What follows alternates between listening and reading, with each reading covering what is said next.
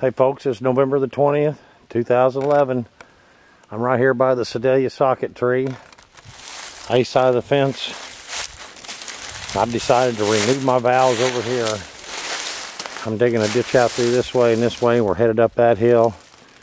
And I'm headed back down that way too. But right here by this old hickory tree, just in a little bit of roots right here, I've dug, I would say it's 16 inches in and about a foot down. This is the pile of material that I have dug through. It is so thick. And okay, right there it is.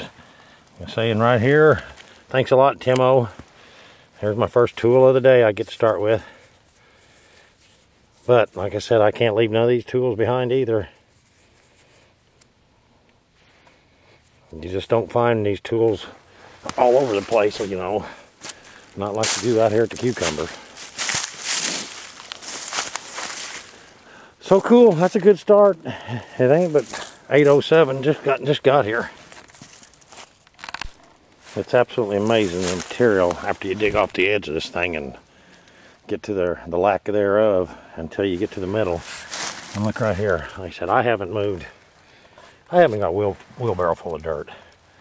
And my pile just keeps getting bigger. Look at them beautiful flakes. I had a gentleman yesterday, Neil from Connecticut, come by and see me. Really nice guy. Appreciate him stopping by and come by and got some tools and stuff. He had purchased some of Rudy's tools earlier in the year. Cool as could be. Then the gentleman from down there in Kentucky, Tim, I talked to last night. He liked talking to somebody you knew your whole life. It's amazing how these people from YouTube are all so much alike. Basically like good old country boys, it seems like. Not that you have to be a country boy to be good. I'm just saying. That's what they seem like. Alright. Man. Like I said, I'm just gonna start digging this whole hill up again. See what we missed.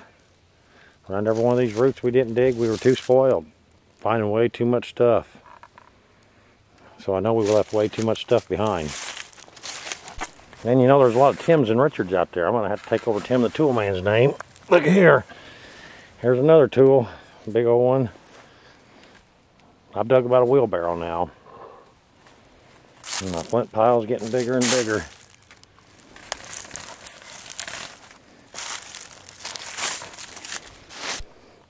Well, I hate to call it quits so early, but I found that gigantic pile of flint there. About 8 pieces I'll clean up.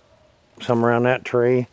Stick through me through this boring time, and I think here in about a day or so, I ought to be doing pretty good, because right here is the last place we dug. And like I said, we were just spoiled when we were started out, finding way too much stuff. I ain't dug that much stuff up there in 3 weeks. Down on the other side. So, and I got to go up here. They plowed it up one more time. Hopefully it'll rain, and maybe I'll get to find something. And look at all these chunks come out yesterday, all from that one little place. I'm gonna pick these up too, a 5-gallon bucket a day. I didn't realize how many people wanted that big old material they used to make arrowheads with. Yakadoodle. Go Carl. We don't want Tony being that champ.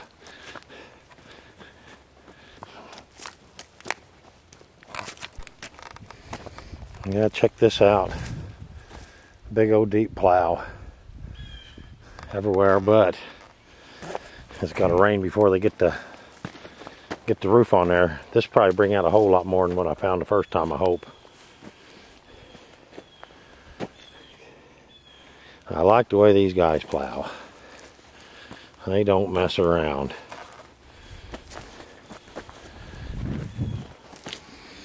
Alright, I'm going to look around a little bit. I hate looking in dry dirt until it rains, but there might be a big old Sedalia popped up somewhere. I'll get back with you. Yeah, this is plowed 2 feet deep.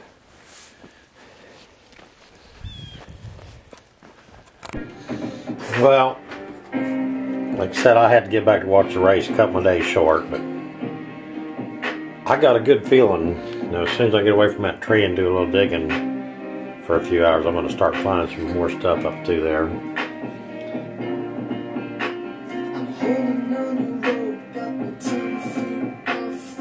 Kind of a different little stem point for around there.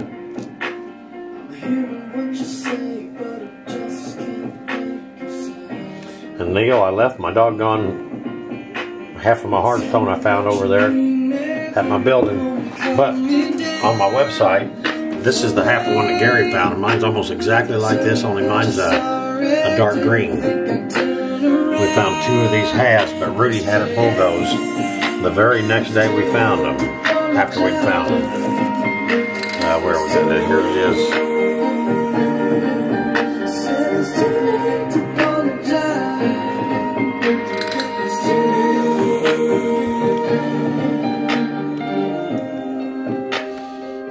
All them old cucumbers. It's down in Alabama. Take another chance, take a fall, take a shot. Need you like a heart needs a beat, but it's not for me. Hey, I'm digging this right up here now. Alright. Like I said, I'll try to get it more interesting later.